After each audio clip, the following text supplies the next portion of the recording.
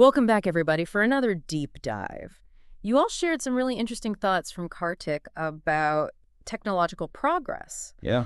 and whether it peaked with the moon landing in 1969. Mm. And it seems like a lot of you are intrigued by this idea. It's a really thought-provoking question. Yeah, and he had a really surprising metric to back up his argument, too. Right. Skyscraper. Skyscrapers of all things. Yeah, you don't often think of those two things together, do you? No, not really. Yeah. So how does he connect those two seemingly very different ideas? Well, what Kartik does really well is challenge our assumptions about how we measure progress. Okay. You know, we tend to focus on those big, splashy events. Right, the moon landing, Exactly. a huge achievement. A moonshot. But he's saying, hey, let's look at the bigger picture. Right. The trends, the things that unfold over decades. The things that are maybe less flashy, but ultimately have a much greater impact on our lives. Okay, so he's arguing that these skyscrapers are a better representation of that kind of sustained progress than something like the Apollo program. Exactly.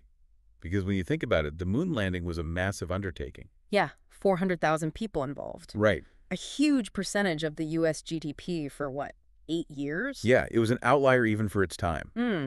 And you could argue that its impact on subsequent progress is debatable. Okay, so in a way, it was kind of a one-off. In a way. Whereas skyscrapers... Well, they represent something very different. Okay. They're driven by market forces. Not government funding. Right. Like the moon landing. Exactly. They're a response to economic pressures and opportunities, a reflection of what's happening in the private sector. So you're saying they're a more organic form of progress? More organic, Mm. more sustainable. They emerge from a confluence of factors. It's okay. Like what kind of factors? Well, think about it. To build a skyscraper, you need incredibly strong yet lightweight materials. Okay. You need innovative designs to withstand things like wind loads and seismic activity. Right. And you need sophisticated systems to move people up and down all those floors efficiently. Like elevators and stuff. Exactly. So each skyscraper is kind of like this marker of all these interconnected advancements. It's like a visible timeline of technological progress etched into the skyline. I like that. A visible timeline of technological progress. And here's where it gets really interesting. Okay. This visual timeline, it's not just about height. It's about geography, too. Okay. The distribution of skyscrapers across the globe tells a story about economic development. So where we see the most skyscrapers tells us something about... About who's leading the charge in innovation and growth. That makes sense. And he actually mentioned a pretty striking statistic. Oh, yeah. 99% of all skyscrapers 9%. were built after the moon landing. Think about that for a second. Wow. Yeah, that really puts it into perspective. It does. It reframes our whole understanding of when and where progress happened. So we're talking about a very different world Completely. back then in 1969. Kartik actually uses Los Angeles as an example. Yeah. He describes the 1969 LA skyline. Pretty much non-existent. Yeah, virtually no skyscrapers. A far cry from what we see today. And what about other cities? Like Chicago a skyscraper city back then? Chicago in 1970. Yeah. Well, it had a handful of tall buildings, Okay. but nothing compared to the forest of skyscrapers we see today. So really a completely different world. It's a powerful visual, isn't it? The skyline is a barometer of progress. Yeah, it is. I'm starting to see it now. It tells us a story about economic trajectories, technological capabilities, It really does paint a picture. even cultural aspirations. I never thought of it that way. It's all right there in the skyline. But couldn't this be misleading in a way? How so? I mean, aren't skyscrapers also often seen as a symbol of inequality? Ah, I see what you're getting at. You know, these luxury penthouses towering over Yeah. the struggles of everyday people. That's a valid point, and it's something we need to be mindful of. Skyscrapers can exacerbate existing inequalities, that's true. Right. But they also represent an attempt to address the challenges of growing urban populations, to create space for businesses, residences, cultural institutions. Within a limited area. Right. So it's not so simple. Not at all. Skyscrapers embody both the progress and the potential pitfalls of urban development. I see what you mean. They're complex symbols. They really are. They reflect our ingenuity and ambition, but also remind us of the work we still need to do to create more equitable and sustainable cities. That's a good way to put it. And speaking of challenges, Kartik mentioned that even older cities like London, with their long histories and established architectural styles. yeah, are now embracing skyscraper construction. It's an interesting trend, isn't it? It is. What do you make of that? Well, I think it suggests that the technology has reached a certain level of Maturity, cost-effectiveness, even affordability, so even cities that might have been resistant to skyscrapers in the past are now seeing the value, right. both economic and practical. It's pretty amazing when you think about it. It is. We've been so focused on those moonshot moments that we've missed this steady, quiet revolution happening right in our skylines. And that's exactly Kartik's point. Right. Look beyond the singular event. Recognize the incremental advancements. The things that are shaping our world every single day. Exactly. So are we missing other skyscrapers in different fields? That's a great question. Are there other unconventional indicators of progress that we should be paying attention to? That's what we need to figure out. Okay, so we've got a lot more to unpack here. We do. And we'll dive into those questions in just a moment. Sounds good. It really is amazing to think about how all these different pieces fit together. It is. You know how these advancements in one area can kind of spark new possibilities in other fields? It's like a chain reaction of innovation. Exactly. So if skyscrapers are this barometer of progress, where else might we be missing these quiet revolutions? Well, let's stick with this theme of interconnected advancements for a moment. Okay. Remember how we talked about high-strength steel and curtain wall technology? Yeah. Those innovations didn't happen in isolation. Right. They were part of a larger network of progress. Exactly. Right. For example, advancements in computer-aided design. CAD. Right. CAD allowed architects to create much more complex and daring designs for skyscrapers. Okay. And those designs, in turn, push engineers to develop new construction techniques and materials to actually realize those visions. So it's like a feedback loop. Exactly. Each innovation sparks new possibilities in other fields.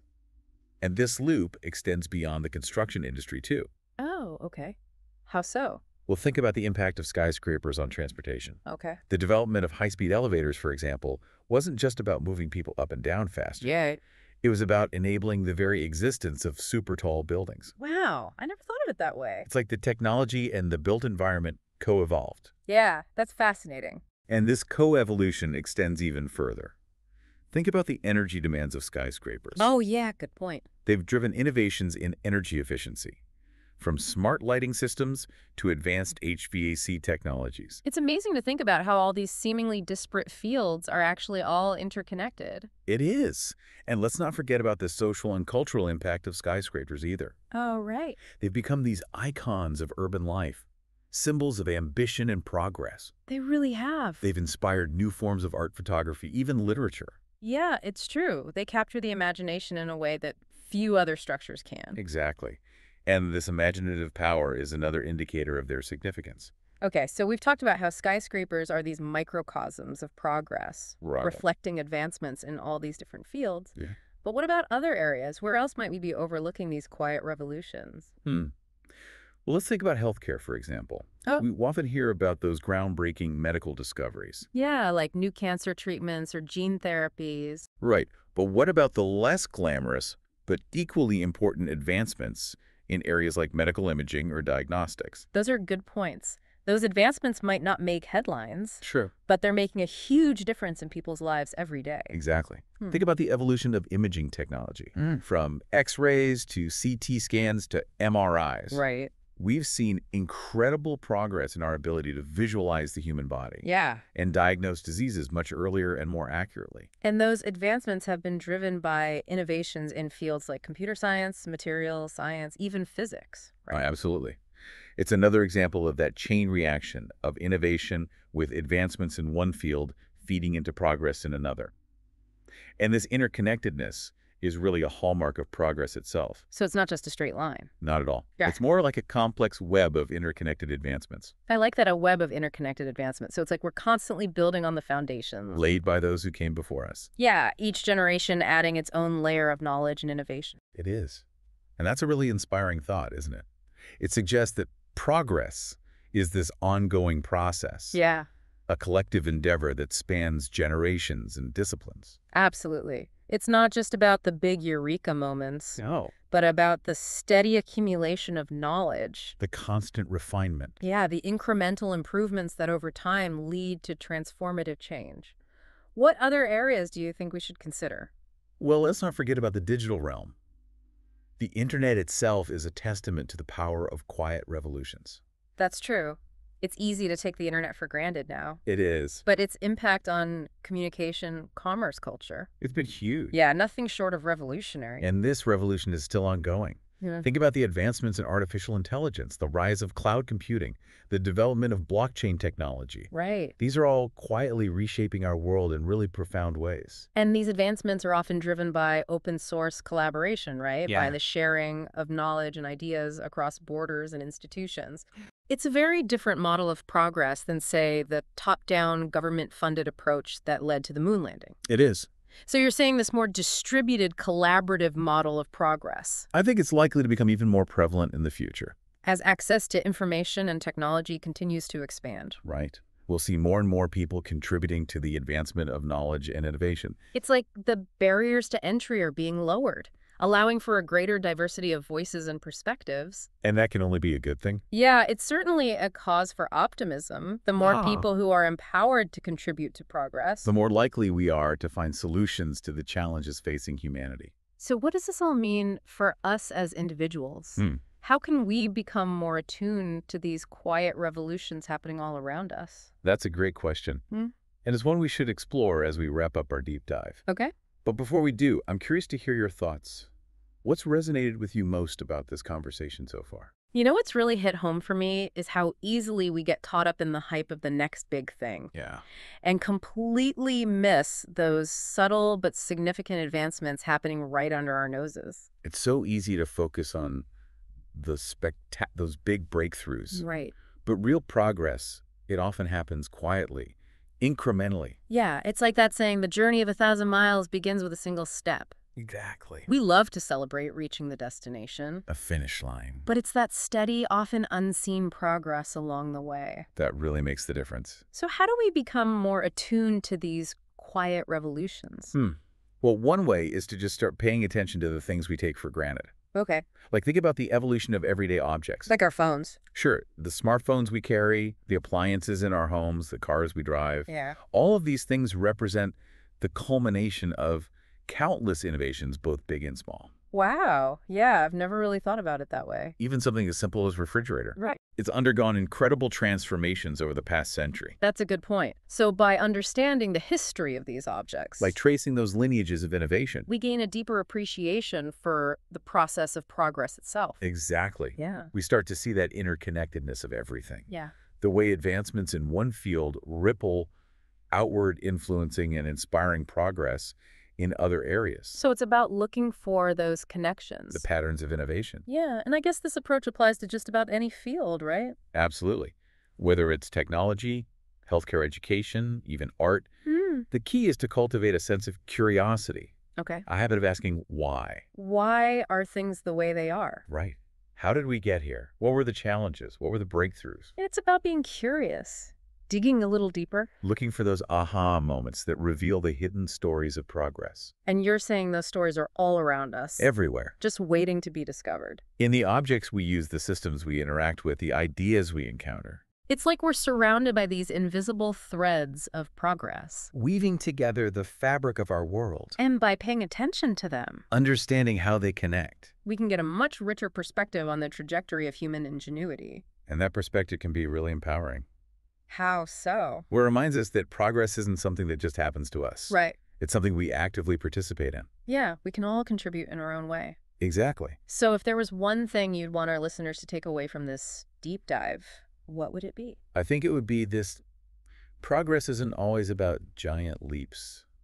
Or those headline-grabbing breakthroughs. Right. It's often about the accumulation of small steps Those quiet revolutions. that unfold over time, sometimes without us even noticing. And by being more attuned to them, By recognizing the interconnectedness of it all. we can really gain a deeper appreciation for human ingenuity For resilience. and for our boundless potential. And who knows, maybe we'll even find some inspiration to contribute to that progress in our own unique ways.